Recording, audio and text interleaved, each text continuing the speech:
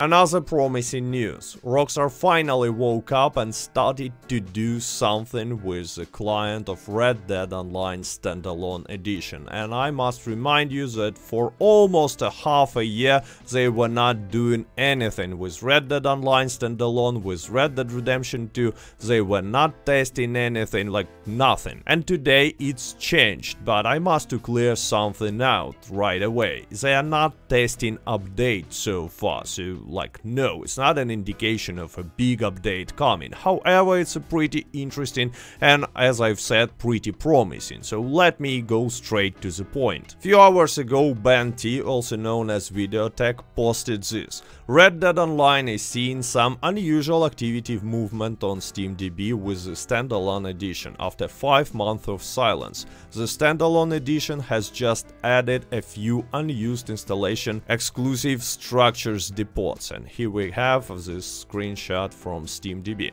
And then he continues to explain what he thinks is going on. Rockstar could be trying to minimize the installation size for the standalone edition by stripping out the story mode and possibly separating it as a DLC to download when a consumer buys it. Either way, the game isn't dead. There is work going on behind the scenes right now, and that's actually the most important part of today's news.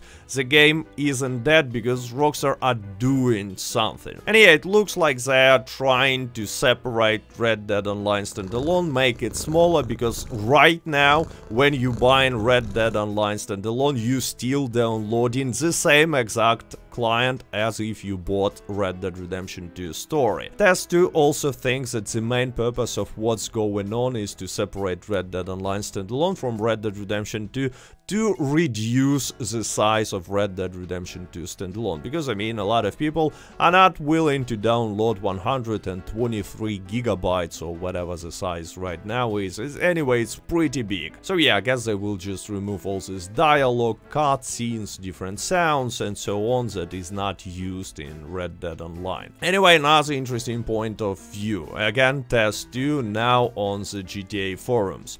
GTA Expanded and Enhanced released on March 15 is at least a good sign for Red Dead Online community, as I initially thought its release window would be a late March release. With E&E out of the way, we should see QA beta updates occurring as much as GTA 5. The issue with Red Dead Online is a matter of prioritization, unfortunately. The latest move came out of nowhere and was more of a way to keep up with Rockstar plans with GTA Online Standalone. And then he is talking about these changes. If Red Dead Online Standalone is split from Red Dead Redemption 2, then it goes suggest we would have an app for Red Dead Online on consoles. Instead of launching Red Dead Redemption 2 and then moving to online, we could just launch directly into online with Red Dead Online Standalone. It's a question, because there is a question mark.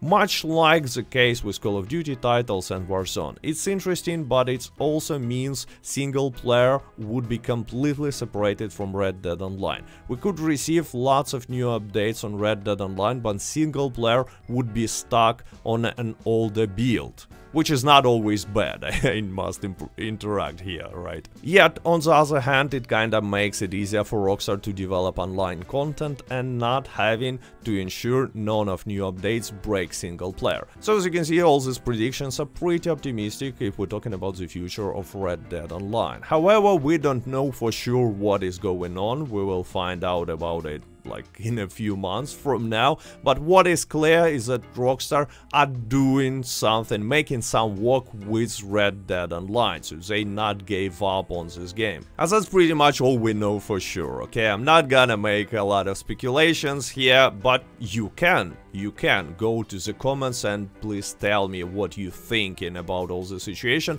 if you see it as a good sign, because I definitely see it as another good sign. First, we had these insane numbers of Red Dead Redemption 2 and Red Dead Online sales in the last financial quarter, and now Rockstar is officially doing something with the client. I mean, yeah, it's not like they announced something officially, but still we know that something is going on. Anyway, not gonna waste your time anymore. Thank you for watching, like, subscribe, до свидания.